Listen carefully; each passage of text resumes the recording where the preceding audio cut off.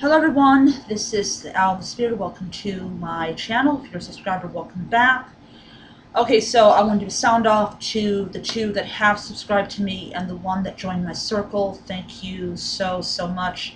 I appreciate you deciding that I am worthy to be subscribed to. So thank you so much. This channel's been up for a month and I really love it, and I'm going to do a heck of a lot more videos. Not a ton of videos, but a good amount of videos.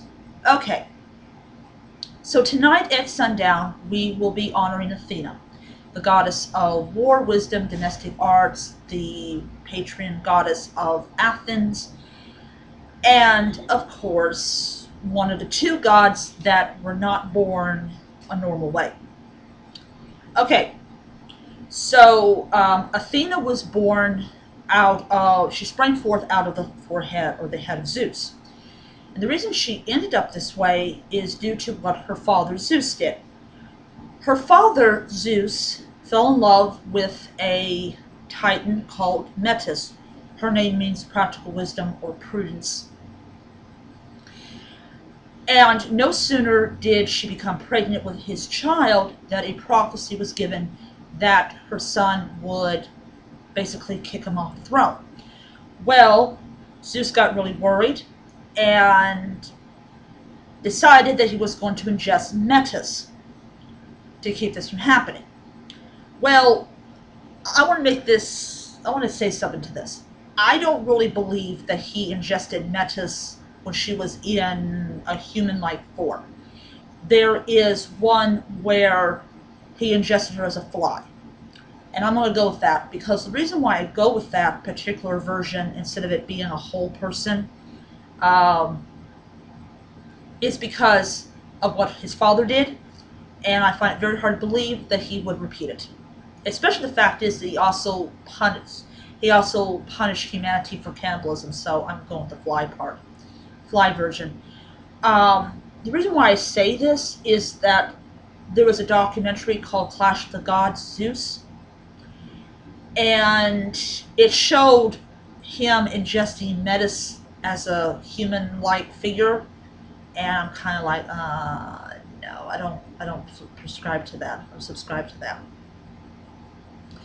So Athena springs fully formed from her father's head after the pounding from Metis making armor caused him to have a massive migraine. So she comes forth, she's immediately loyal to Zeus, and she goes and she becomes the goddess of wisdom and war and domestic arts. Now, there is a god of war called Ares. Ares is interested in bloodshed. He loves the spilling of blood, and he's not exactly popular with Zeus and Hera.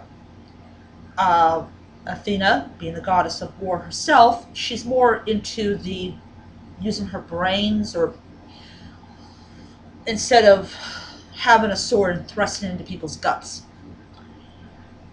Athena was or is a very popular goddess because she represents the thinking and the strategy part of war, not the ramming a sword into someone's guts. She also represents the diplomatic part of the whole process of war. When war is won, diplomacy is always engaged. Okay, so Athena is famous for helping Odysseus defeat the Trojans using the Trojan horse, but she also has a very vindictive side. And this is the thing that I've got to say to people that practice Wicca. Do not ignore her vindictive side. There's a reason she has a vindictive side, because she's a goddess. And gods do not play happy dance with people. They're vindictive. They punish people that become too proud or violate their sanctuaries. Yeah. Okay, so the one that violated her sanctuary is Medusa. Medusa was a mortal woman, very beautiful, very lusted after, Some say that she was a priestess of Athena, and she was a virgin, and her purity was sought after by Poseidon, who had sex with her, and Athena punished her. Now, there's two variations of this story of Athena's punishment of Medusa for having sex in her sanctuary. One, that she allowed Poseidon to have sex with her, which I find it very hard to believe. And second of all, that he raped her. And when he raped her, I don't care if he raped her or he had sex with her. She got pregnant with Pegasus and Chrysador. I hope I pronounced it right. Chrysador was, Chrysador was generally depicted as a young man. And he became the king of Iberia.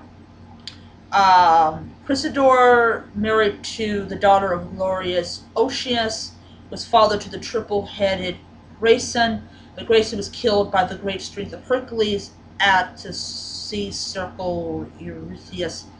Yeah. So basically, while one son was destined to be famous as the winged horse, the other one was destined to basically sire a monster. So it kind of is a double-edged sword for poor Medusa. Medusa's grandson ended up being killed by Hercules. Another mortal that got Athena's wrath is a weaver. Now, I'm not going to try to pronounce her name because it would just take too long. But Athena basically punished her for being too proud.